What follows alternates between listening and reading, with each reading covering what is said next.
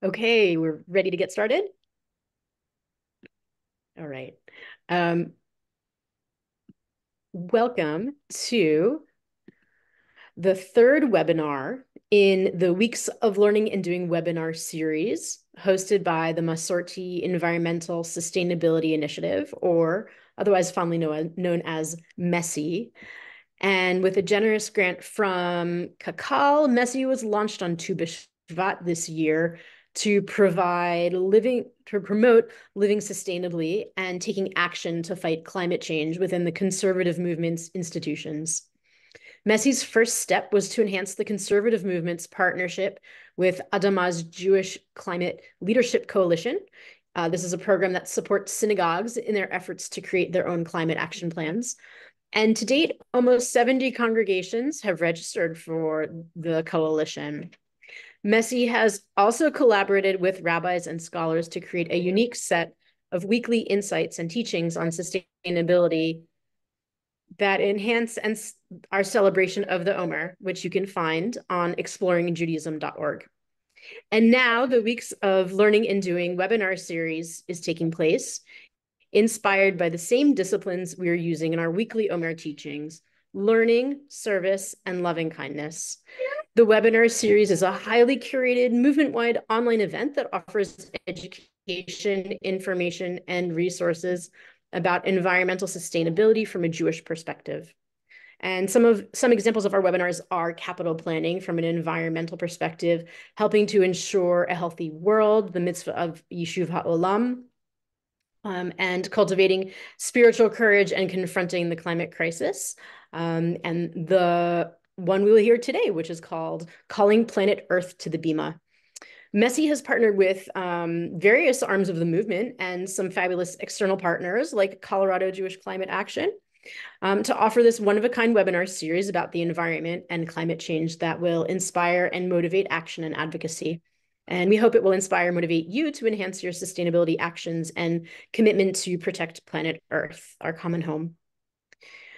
The way we speak about climate change matters. Our first speaker, Moshe Kornfeld of Colorado Jewish Climate Action, will discuss the intersection of climate communication and Judaism. And our second speaker, our main speaker, Malika Talwar, who's the Deputy Partnerships Director for US and India from the Yale Program on Climate Change Communication, will discuss results of the program's research and communication best practices. After the speakers present, we'll have any of your chats that you have put in the chat box, any of your questions or comments in the chat box, they will be curated by Moshe, and we can address them and have a conversation and some discussion at the end. And at the very end, we'll have an outro from Rabbi Sarah Blumenthal. She's the assistant rabbi at Congregation Agudath Israel in Caldwell, New Jersey. Sarah has played a really crucial role in supporting our webinar series and content and the process, as well as crafting beautiful Omer content for our collaboration with Exploring Judaism. And finally, a big thank you goes out to CJCA for partnering with us to host this webinar. And now I'm excited to formally introduce today's speakers. Moshe Kornfeld will introduce. Moshe Kornfeld is the founder and executive director of Colorado Jewish Climate Action. He serves as the Chazan of Congregation Rodef Shalom in Denver. As CJCA director, Moshe works to inspire Colorado Jews and Colorado Jewish institutions to embrace bold climate action. Moshe holds a PhD in cultural anthropology and has taught courses about the intersections of religion, environmentalism, and politics at CU Boulder, Washington University in St. Louis, and the University of Denver. He lives in Denver with his wife and 2 children. And our main speaker, who we're really excited to welcome, Malika Talwar, serves as the Deputy Director of Partnerships, US and India, for the Yale Program on Climate Change Communication. She supports the program's efforts to build the capacity of partner organizations for strategic and data-driven communications and advocacy. Prior to working at YPCCC, Malika worked as a senior oceans campaigner for Greenpeace USA, leading an international campaign to end environmental and human rights abuses in global fisheries supply chains. She also has extensive experience advocating for environmental protection in her home country, India. Malika holds a master's in environmental management from the Yale School of Environment. Okay, and thank you all so much for joining us. Moshe, the floor is yours. Hi, everybody. Thank you for joining us this evening. I'm grateful for the partnership with the Masorti Environmental Sustainability Initiative and to Malika from the Yale Program on Climate Change Communication for joining us to share some key insights. My name is Moshe Kornfeld, and I'm the Executive Director of Colorado Jewish Climate Action. CJCA seeks to transform Colorado Jewish life by bringing climate action to the forefront of the Jewish communal agenda. Working with secular, interfaith, and frontline allies, we pursue just solutions and bold solutions to the climate crisis. I'd like to start off our webinar this evening with some musings about the intersections of Jewish teachings and climate communication. Let's start with the Shema, one of our key foundational texts. Hear, O Israel, Hashem is our God, Hashem alone. You shall love the Lord your God with all your heart and with all your soul and with all your might. Take to heart these instructions with which I charge you this day. Impress them upon your children. Recite them when you stay at home and when you are away, when you lie down and when you get up.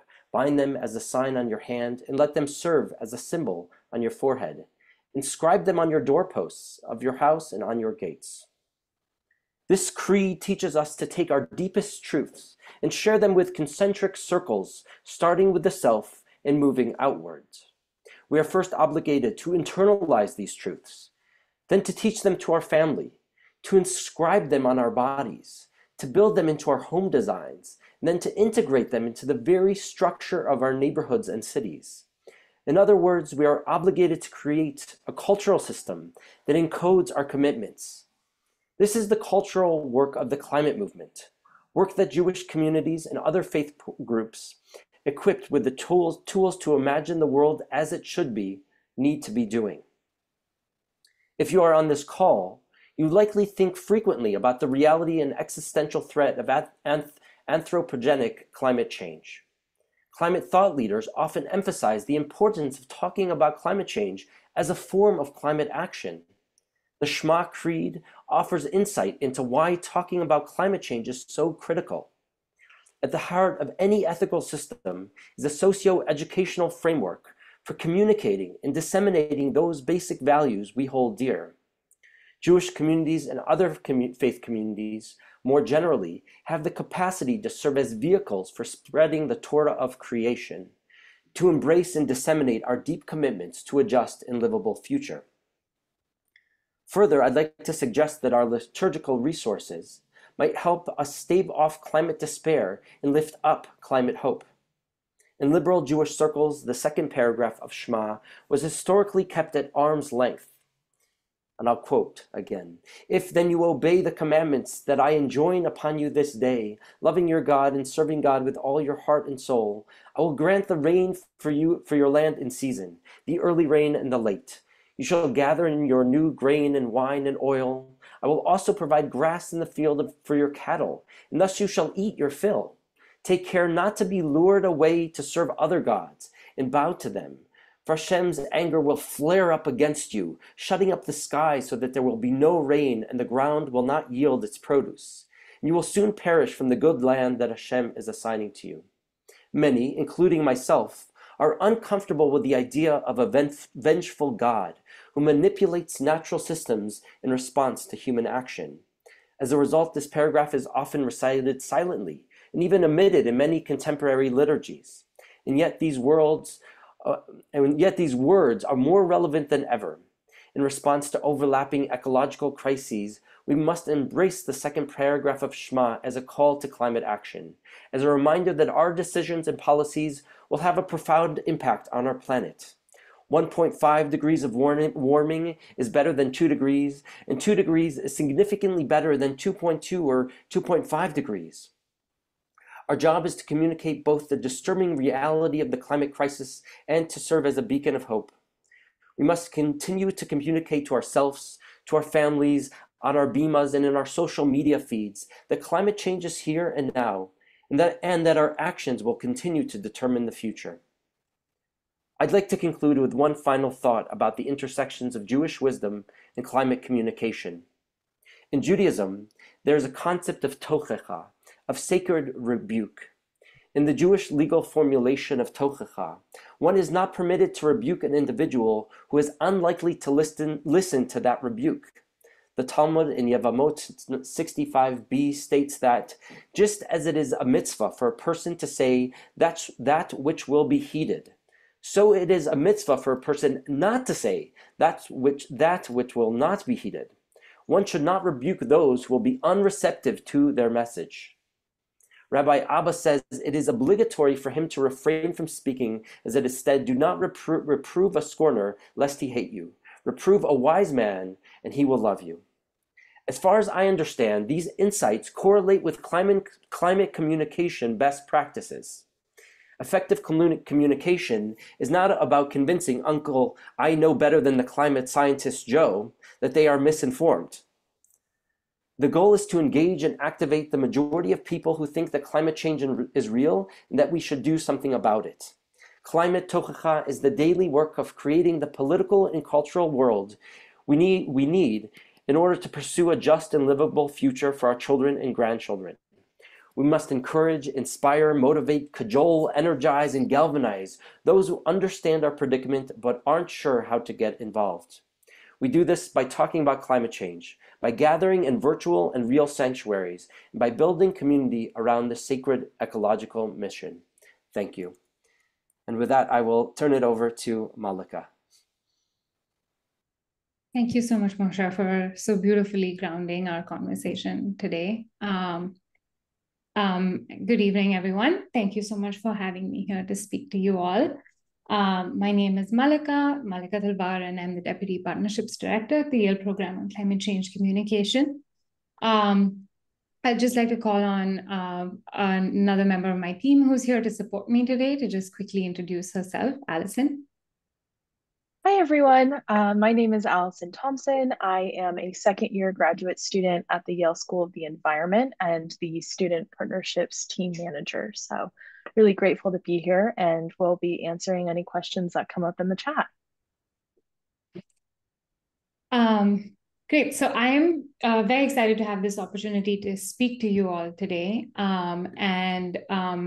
about strategic climate communication. I realize that I'm not sharing my screen. Sorry, give me a second. Can you see my slides now? Great.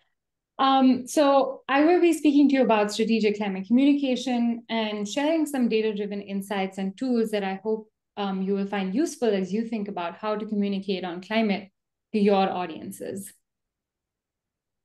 So I thought it would be good to start with a quick introduction to who we are and what we do. The Yale Program on Climate Change Communications is an independent research institute at the Yale School of the Environment. And essentially what we do is we study what people think, feel, and believe about climate change. We also study what people's attitudes are and what their behavior is as it relates to climate change. We educate decision makers and the wider public about climate change. So our partnerships team, which is whom I'm representing today, we specifically work to help climate advocates, educators, businesses, faith leaders, governments, elected officials, and essentially anyone looking to communicate on climate change and to build sort of public and political will for climate action. It's our role to help these groups understand our research and help grow their capacity for more strategic and data-driven advocacy. And we do this because it is our vision that public and political will secures a safe and stable climate for everyone. So let's get started. The very first rule of communication is to know your audience. This is because knowing your audience allows you to understand them and to meet them where they are at. It helps you to tailor your message, and by doing that, maximize the chances that your message will be successful at reaching the goal that you're trying to reach. It also allows you to build trust and avoid any sort of misunderstandings or alienation. So when it comes to communicating on climate change or for climate policy, we need to start by understanding, especially in the US, we need to start by understanding what Americans already know and feel about these issues. Now, I know that for many of you, your audience is a subset of Americans, right? We're talking about Jewish communities today. But I thought that before we dive into sort of specifics about Jewish communities in the US, I thought it would be good to ground our conversation in a baseline understanding of where Americans are as a whole. And then we can dive into details about specific groups that are of interest. So a good place to start to get to know, to understand what Americans feel about these issues is our twice yearly nationally representative survey, the Climate Change in the American Mind survey.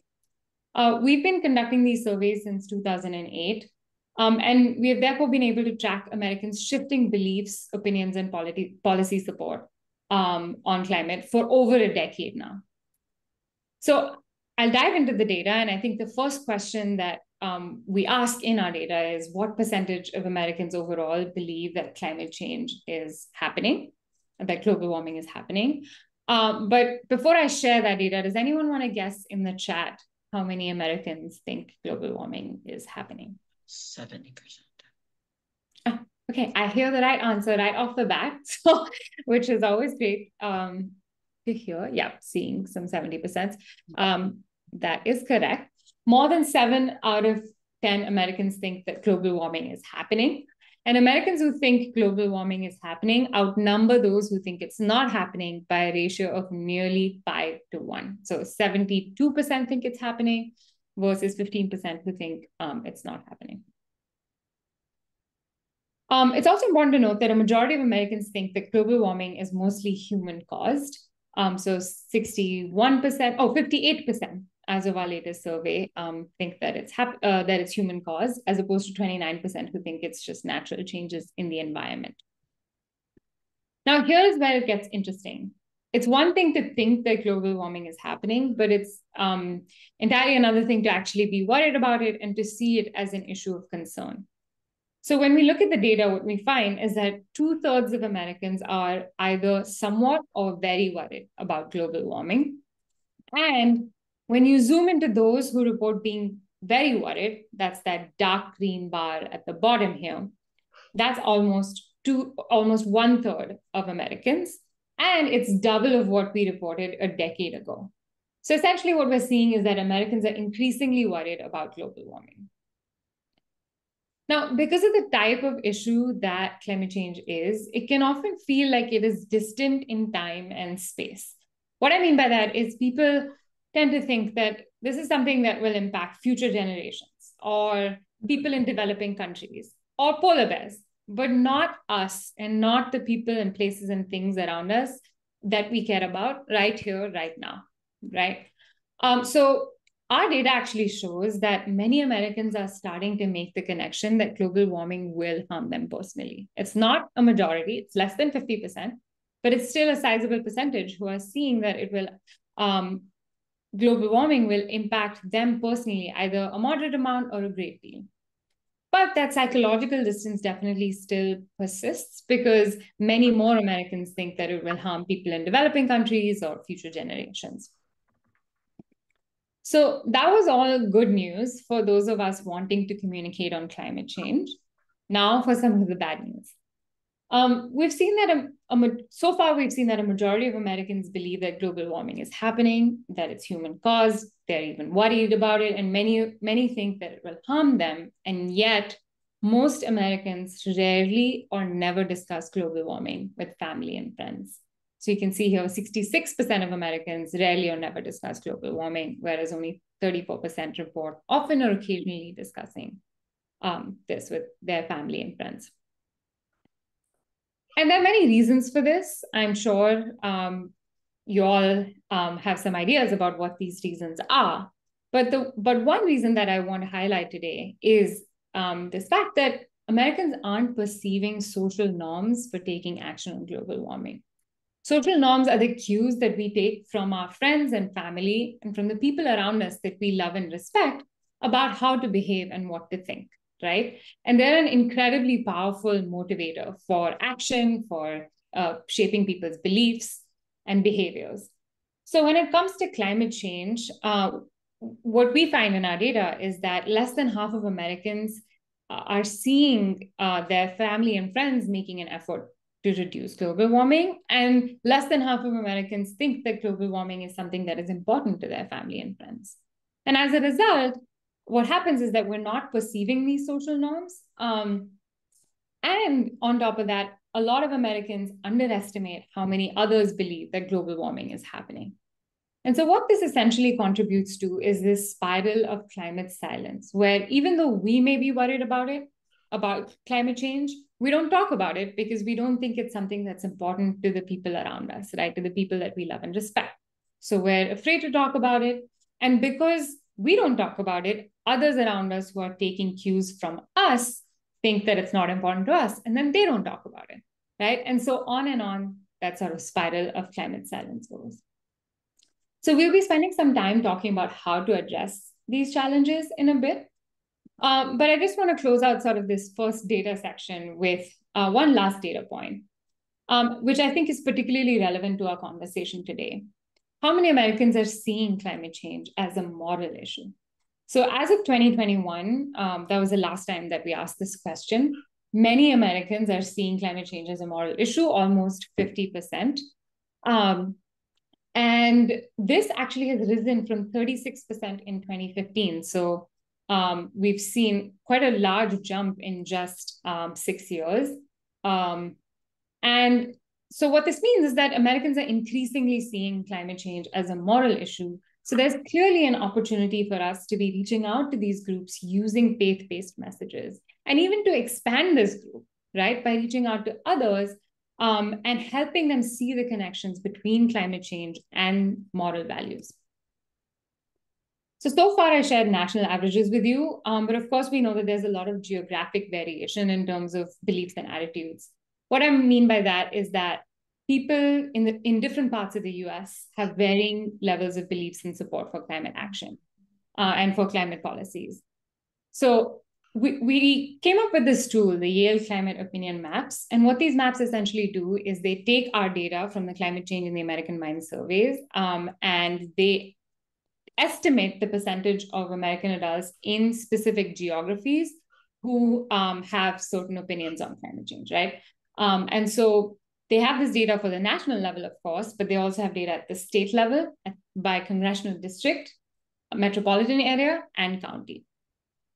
So this tool is incredibly helpful if you're trying to determine where to work based on where there is more support for climate action, or if you're focused on persuading people who remain unconvinced, you can focus in on areas where there's less support for climate action. It's also helpful to get a better sense of what your audience in your specific sort of target geography believes, right? What policies enjoy more support in your region or in your community. So there is geographic variation in climate beliefs, but also within any selected geographic area, it's important to understand that people aren't the same. People have different psychological, cultural, and political reasons for either believing in or not believing in, for acting or not acting to address climate change. Americans, we often think that they divide neatly into these two categories, with climate activists on one side and opponents on the other side. But in fact, what we found is that Americans respond to the climate issue in different ways. Our research has identified global warming's 6 Americas. These are 6 unique audiences within the American public that each respond to the issue in their own distinct way. So here are the 6 Americas, arranged from left to right in decreasing order of belief in, motivation to act, and concern about climate change. So the first audience we have up here are the alarmed. The alarmed are convinced that global warming is happening, human-caused, and an urgent threat, and they strongly support climate policies. But most of the alarmed don't know what they or others can do to address the problem. The next group are the concerned. The concerned think that human-caused global warming is happening. They also think it's a serious threat. They also support climate policies. But this is the group that tends to believe that climate impacts are still distant in time and space. And so for them, climate change remains a lower priority issue. Next up, we have the cautious. The cautious, as their name suggests, haven't made up their mind. They're wondering, is global warming happening? Is it human caused? Is it serious? Should they care about it? Next, we have the disengaged. The disengaged actually know very little about global warming. They rarely or never hear about it in the media. They don't think about it much. And these are folks who just have too much going on in their lives. They're trying to make ends meet. So this is just not an issue that they think about. And they're generally very hard to reach. Next up, we have the doubtful. The doubtful don't think global warming is happening. So here's where we're starting to move into sort of denial and sort of disbelief. So the doubtful don't think global warming is happening, and they believe that they believe that it's just a natural cycle that's not human caused. They don't think too much about the issue though, or consider it a serious risk. And then finally, we have the dismissive. The dismissive believe global warming is not happening. They're convinced that it's not happening, or that if it is, it's not human caused or a threat. And these are the folks who tend to endorse a lot of conspiracy theories, like global warming is a hoax. So they do think a lot about it. It's just that they're convinced that it's not real. So now that I've shared who these audiences are, does anyone want to guess which of these is the largest segment in terms of percentage of American population? Once again, you can drop your guesses in the chat.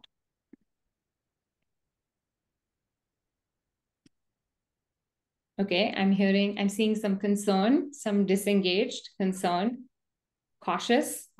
Okay, so we have answers all across the spectrum, which is great. Concerned. Okay, so let me show you the right answer. The alarmed and concerned are actually tied for first spot, even though technically the concerned is the largest group. 28 and 29% are not statistically distinguishable. So they're close enough that they're essentially the same. And it's important to know that together, the alarmed and the concerned actually make up a majority of the American population, right? On the other hand, we should also note that our strongest opponents, the dismissive, are actually a very small minority. They're just 11%. It just so happens that, they tend to be loud and they occupy a lot of space. So we think that they are a much larger portion of the population than they actually are. So over the years, we've been seeing that Americans are increasingly alarmed. There's been a 13 percentage point increase in the alarmed. And at the same time, we're seeing a decrease in the cautious and doubtful segments. So we're seeing movement in the right direction, which is great. And I think that's a testament to the work of all of the groups in this space who have been communicating on climate change. Now, because the six Americas differ so much in their beliefs and their motivations to act, we need to be using different strategies to engage them. Each of the six Americas have different questions they are wondering about that we can help answer. The alarmed are eager to know what individual and collective actions they can take to help reduce global warming. And this is really important to keep in mind. Just because they're alarmed doesn't mean they're all taking the actions that we need them to be taking, right? Many of them don't know what they can do about the issue. So with them, we need to highlight the solutions that exist, connect them to those solutions, make it easy for them to take those actions. And we need to be recruiting them to our organizations, organizing them and mobilizing them to support climate policies. The concerned also need to be organized, recruited. They also need solutions messaging. But in their case, we also need to educate them about the urgency of climate change and make climate change personally relevant and make it clear that it's here, right now, right? It's impacting us right now. With the cautious and the doubtful, the focus needs to be on persuading and educating these audiences, since they're unsure if climate change is happening and if it's human caused, and whether it's urgent or not. So once again, really leaning in on communication that conveys the personal relevance of climate change, and communication that establishes climate change as a here, us, now problem, is what can really help move these audiences along. Now, finally, with the dismissive, because the dismissive reject climate change as an issue of concern, it can be really difficult. I'm sure we've all had these experiences with dismissive folks in our lives, it can be really difficult to communicate about climate change with this group. And sometimes communicating on climate change can even create backlash. So in general, our recommendation with this group is to avoid communicating with this audience.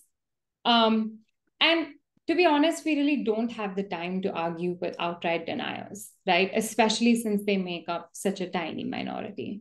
So much more work needs to be done to educate, persuade, and move other audiences to solutions that our recommendation is to focus on that instead of wasting time and resources trying to move this very immovable audience. So those were the 6 Americas across the American public.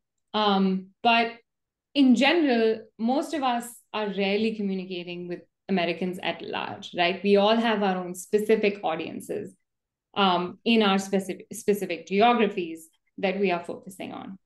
So we created a short 4-question survey tool called the 6 Americas Super Short Survey, or SASSY for short, which is a name I really love.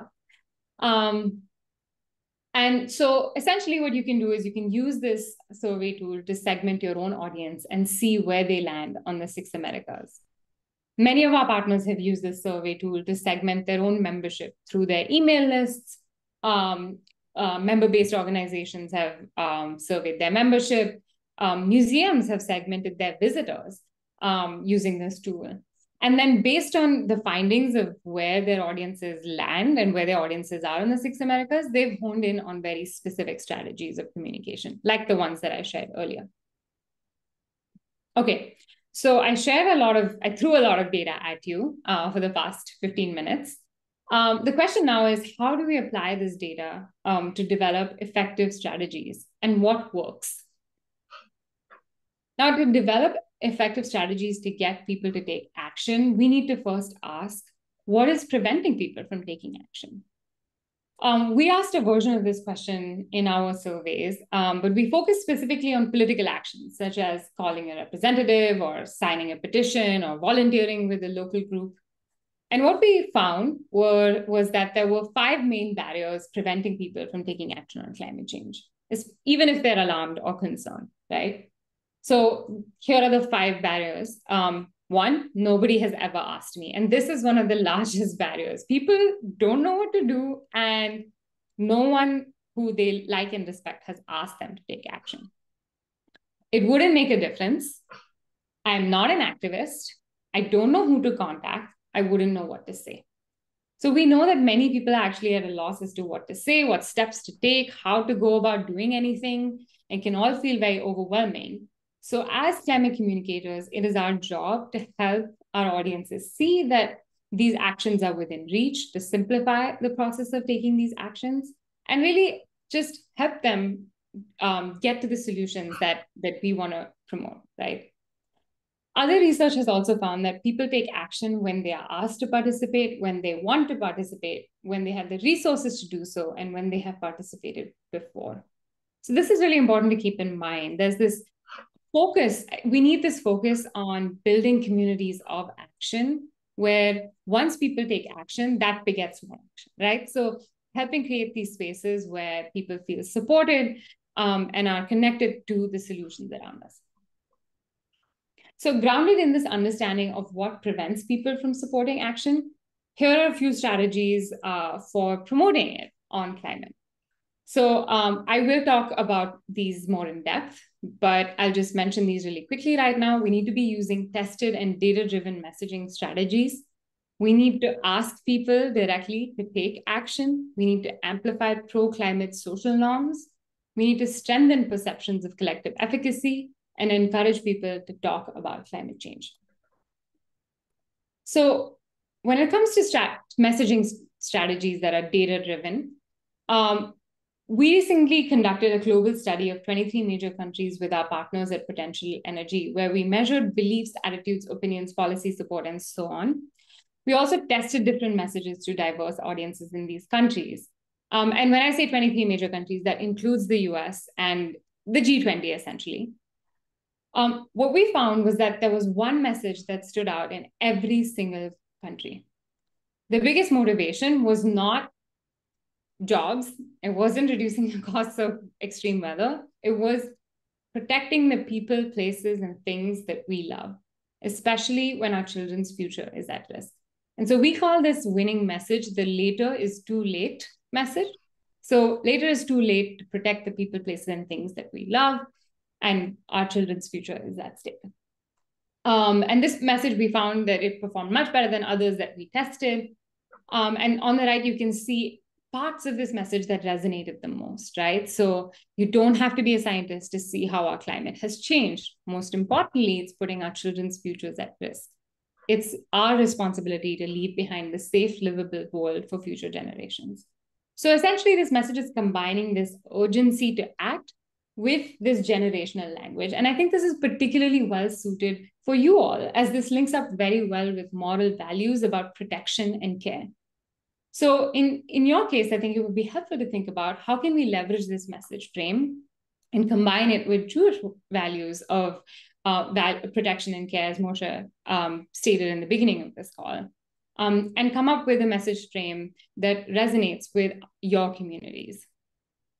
So here's an example of how our friends at Interfaith Power and Light used a similar message frame in their Faith Climate Voters campaign in 2020 and 2022. So essentially, vote for our children's future. Our values call us to be good stewards of our sacred earth and ensure that everyone is cared for. Beyond the later is too late message, there are also other ways to get people involved. As faith leaders, many people in your communities are looking up to you and have immense respect towards you. Asking them to directly take action can be a big motivator.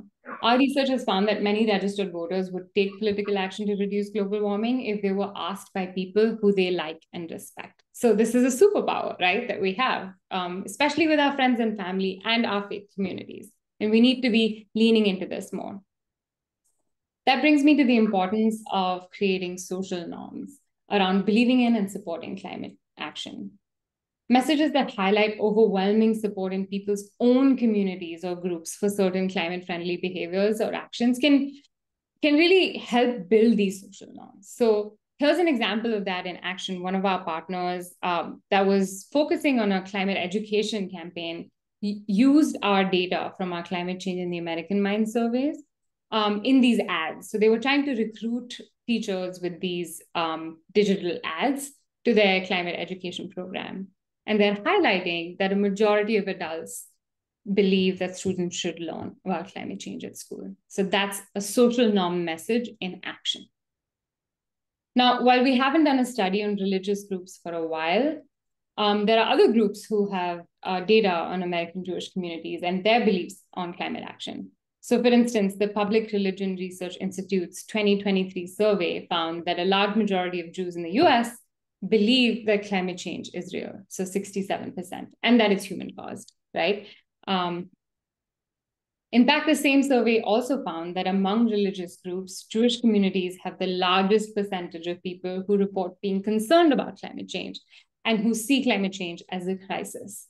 So building this fact into your messaging can really help build social norms around Jewish communities taking action on climate change. And it's so simple, right? It's just stating this fact that there is overwhelming support for climate action in our communities.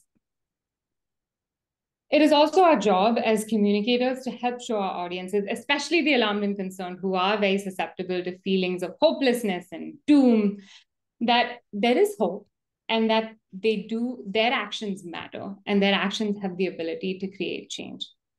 We refer to this as collective efficacy, boosting feelings of collective efficacy. So here's an example of an efficacy message in action. That same group that was focusing on climate education in the same ads are helping educators see that they have the power to equip young people with the tools they need to act on climate change. So again, thinking about how we can use that in our spaces, in our communities. Finally, I'll just end by talking about the power of storytelling. I have been talking data at you for a while now, but science, facts, and data can only take us so far. When it comes to effective climate communication, we really need to be winning hearts and minds. And storytelling is one of our most powerful tools for doing so. We need to use stories to connect the dots between climate change and the people, places, and things that Americans care about. UN Secretary General Antonio Guterres recently said that climate change is an everything, everywhere, all at once issue, right? Which is a challenge for us, but it's also an advantage. We need to be leaning into this fact that climate is inherently connected to everything around us and using that to build out these stories, right? About how climate change impacts the things we care about. How is climate change connected to our religious and moral values, as well as to energy, extreme weather, public health, jobs, economy, you name it, right? So Yale Climate Connections, which is our multimedia news service, has thousands of stories that do just this. They draw these connections between climate change and the things that Americans and others worldwide care about. This is actually a great story bank to even lean on when thinking about climate storytelling. So I just pulled out one story that Yale Climate Connections did about Jewish communities. So you can go and take a look at their sort of story bank and see if there are others that relate to your communities and the work that's going on. Another important connection to build out is, how do our places of worship feature in the climate story? How can we use the power of these spaces, both as physical spaces, right, for climate solutions, but also as meeting places where we can develop community to act on climate change, to build our climate values, find common ground, and move the conversation forward. And so one example of this is our friends at Interfaith Power and Light have this project called Cool Congregations, where they're essentially helping people of faith make changes in their homes and places of worship to prevent global warming. And so they have a toolkit, they have steps, and they have a community of support to help groups that are looking to make these changes. So I would highly recommend that you take a look and get in touch if this is something that would be of interest. So I'll just end quickly also by saying that when it comes to the urgency of climate change, we really need to help people see that the impacts are here and now, and help them see themselves in the impacts. So see that that climate change is impacting people like them, right? People who look like them, people who have similar beliefs as them. And so we need to be telling these human stories. At the same time, we also need to help people see themselves in the solutions. They need to see people who look like them, who have similar beliefs as them, taking climate action, right? So that's once again where there's a huge opportunity for us to talk about how Jewish communities are leading on this, right? There are so many examples of groups that are taking action. So we need to be telling the stories of these groups and individuals to inspire others. We recently also developed a breakdown of what makes a compelling climate story, essentially breaking it down to the elements that make a story compelling. So having a relatable person, showing local impact, and then relating the person's lived experience to the broader scientific story of climate change. I'd be happy to share this resource with you. And it's great if you, for anyone looking to do their own storytelling on climate change. And then finally, I think I'll just end by saying that when I say that we need to be highlighting examples of groups that are taking action, we know there are many groups here, right? And Moshe has been working with Colorado Jewish Climate Action. There are others. We work closely with Dayenu as part of their 2020 Chutzpah campaign, a GeoTV campaign, so Get Out the Vote campaign, focused on alarmed Jewish voters. So with their help, they were reaching out to Jewish voters who were likely to be alarmed about climate change and getting them out to vote.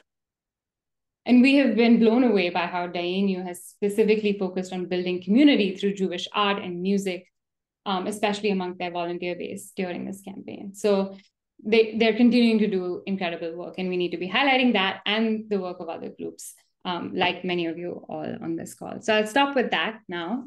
I've been talking for a while.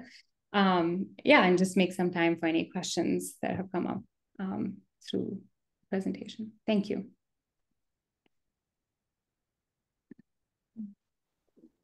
Thank you so much. And we didn't actually have questions that came out during your talk in the chat. So I'm going to ask an initial question, and then it would be great if people wanted to jump in and ask follow-up questions.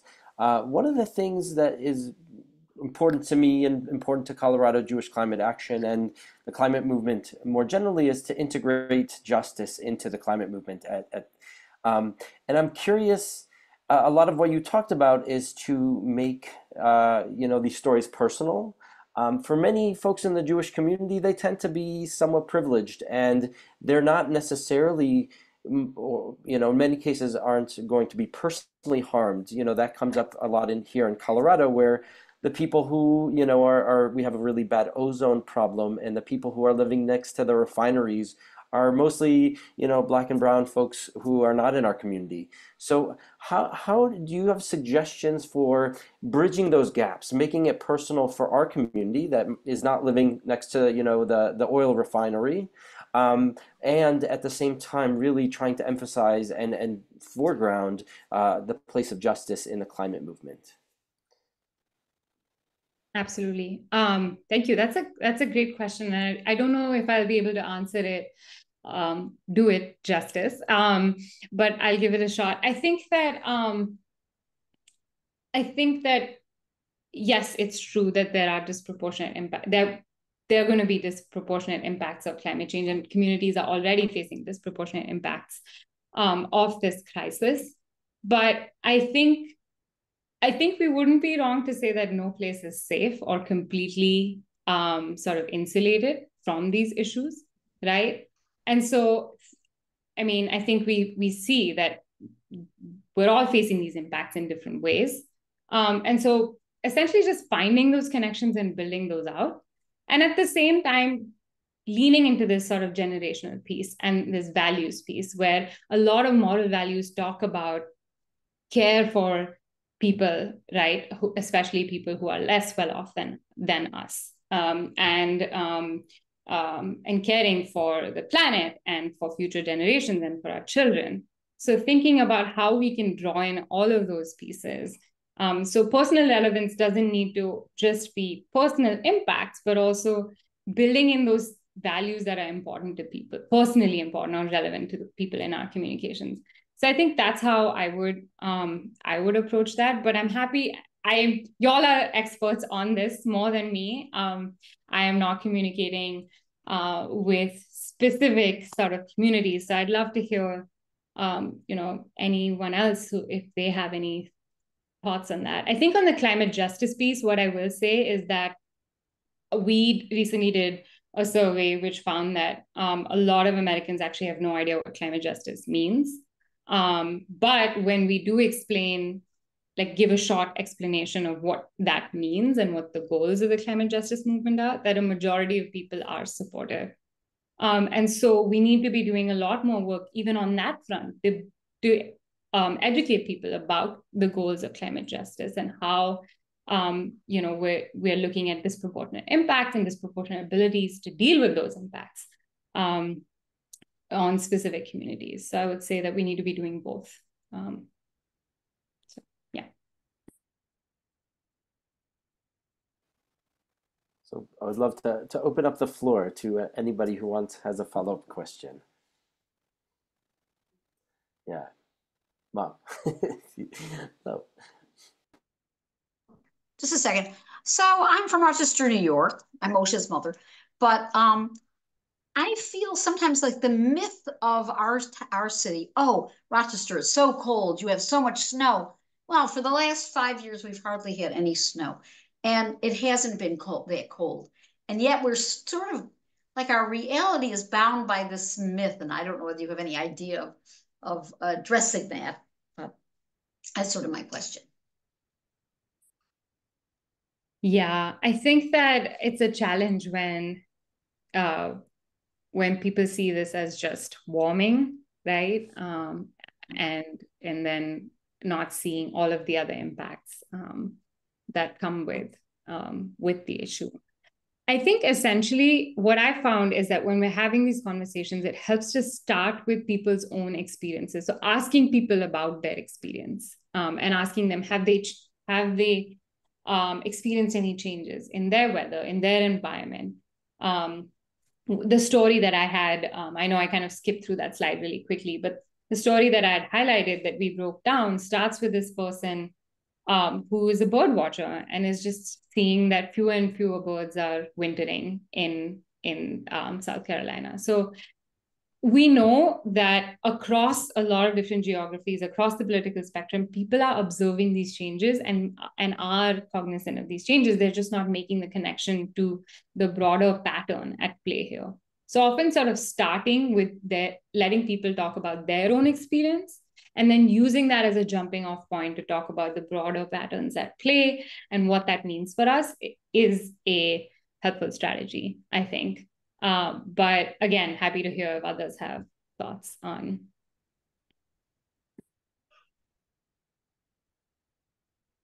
Go ahead, Michael. What about also making it personal, and you can talk about personal in terms of your wallet and your pocketbook. I've heard and I've noticed personally, and I've heard from other people, their home and auto insurance has gone up. And that is because of, from what I understand, that more claims are because of catastrophic weather conditions.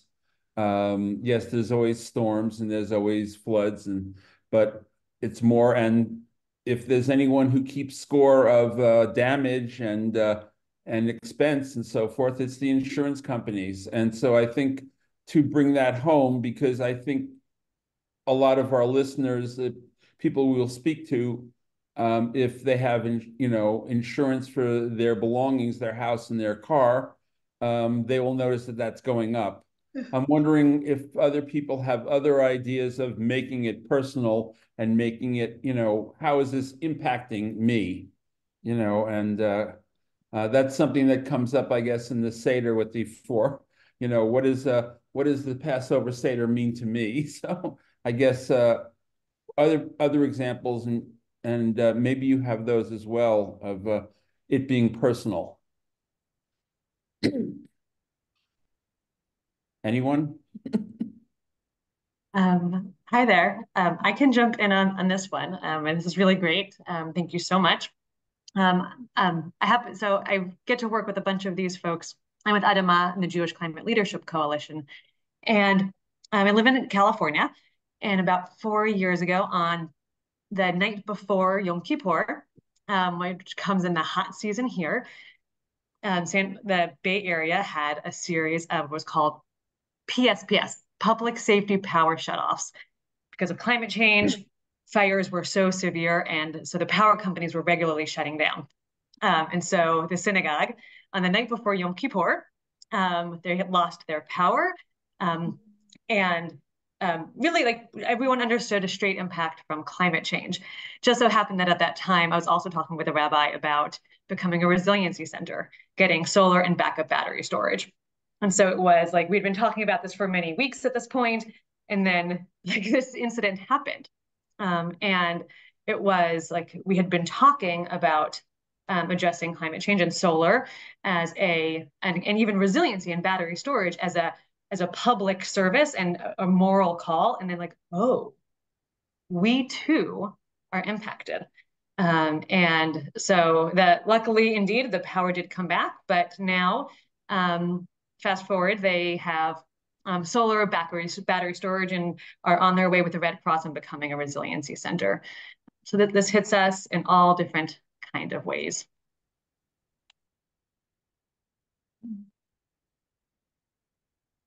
Thank you so much for sharing, and also Micah, for bringing the points about how it's impacting our wallets. I think those are both super relevant. Anyone of us in the health field may be talking about personal health impacts. I know our congregation is 5 miles away from Suncor, which is the only refinery in Colorado, and it's highly polluting around there. And the children around there, and again, it's Black and brown people, lower income people.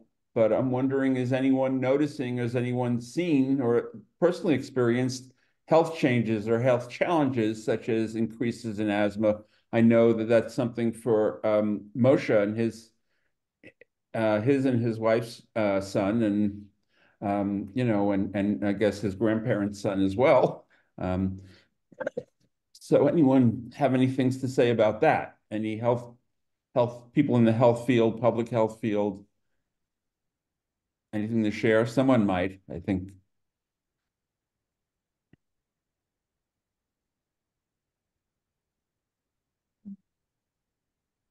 I'll just jump in to say that health impacts, we know, is a message frame that is also, I mean, it's incredibly serious, but is the message frame that works with a broad set of audiences, right?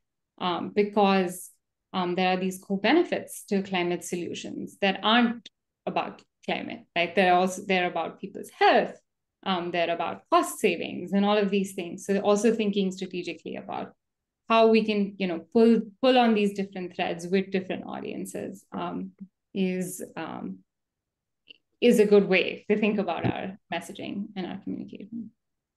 There is a unique program to Denver that is focusing on home electrification, particularly of low income and health compromised individuals.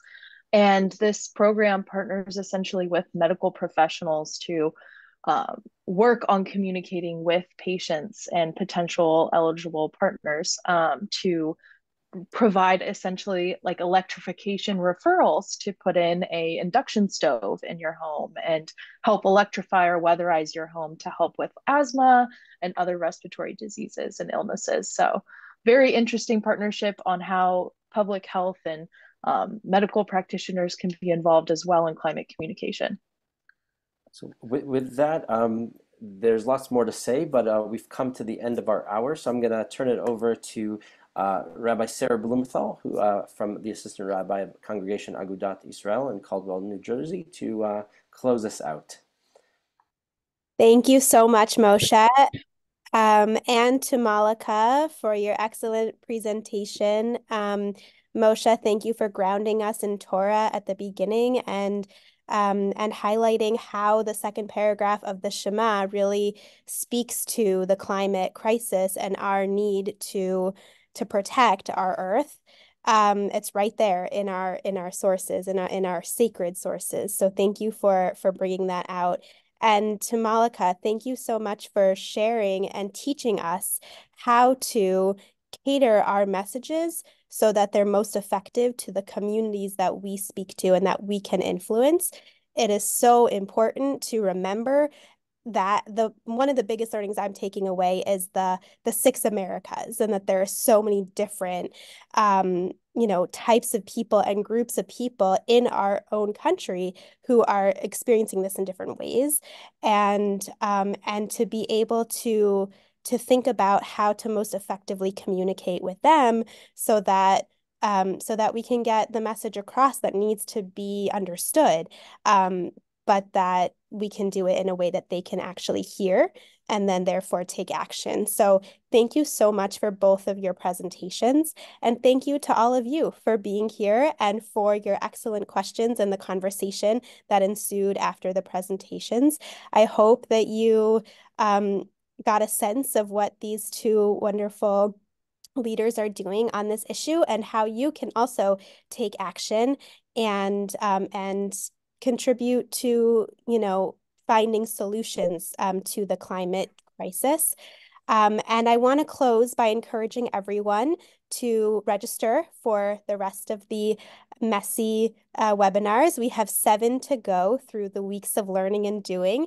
And I'm going to put the link in the chat so that you have it right there to register for them. And you can sign up for the Omer calendar as well to give you some teachings on during this sacred time, this holy time in our calendar. So thank you all so much for being here, for your time and for your participation. It's been a really wonderful hour to spend with you, and I hope you have a wonderful rest of your evening and an Omer period together. So thank you all and have a good night. Take care. Thank you so much. Let me just put the link in the chat before everyone leaves. There we go. That's the link in the chat to to sign up for the other webinars. Thank you all, and yeah. Thank you so much. Thank you. Bye, everyone.